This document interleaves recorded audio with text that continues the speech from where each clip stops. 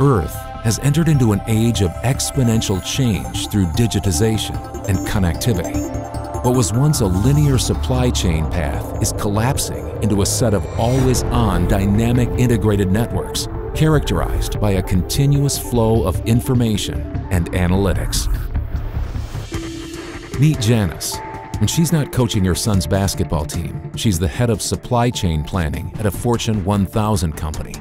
She's responsible for predicting how resources are used across an ever-growing number of interconnected internal and external teams. Janice's boss, Stephanie, has just let her know the full integrated supply chain plan needs to be reworked with a 10% lift for a presentation tomorrow morning. But when the entire production system is made visible, including vendor supply networks, predictive algorithms can take over with amazing accuracy and speed. And the report was run against hundreds of algorithms and a nearly infinite number of variables, producing real-time insights, not just an educated guess. Through the use of cognitive and concurrent planning, Janice can forecast, plan, and instantly react to changes across an interconnected supply network. Meet Sam, a procurement director for a large multinational corporation. Sam's company works with over 20,000 unique vendors who each deliver invoices differently. When he needs to know how fuel costs affect the bottom line, he turns to a self-learning system that scrapes dirty data from bill of materials, purchase orders, and invoices to recognize similarities.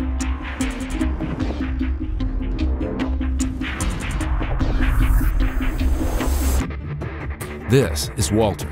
He's responsible for the day-to-day operations of a factory. Instead of reacting to day-old reports, he watches in real time as customer usage data pours in via connected sensors embedded into their products in the field. Algorithms running on this consumption data predict when specific customers will reorder, making inaccurate demand forecasts a thing of the past. This data is also shared with suppliers who always see the latest production schedules and engineering changes. The system automatically matches consumption patterns with material availability, releasing jobs to the assembly stations in a highly flexible way. As engineers make adjustments to the component specifications, the new work instructions are automatically updated and the end product is ready for shipment.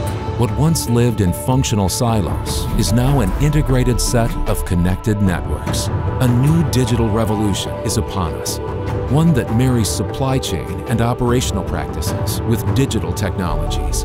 Are you ready to answer the questions of tomorrow, today,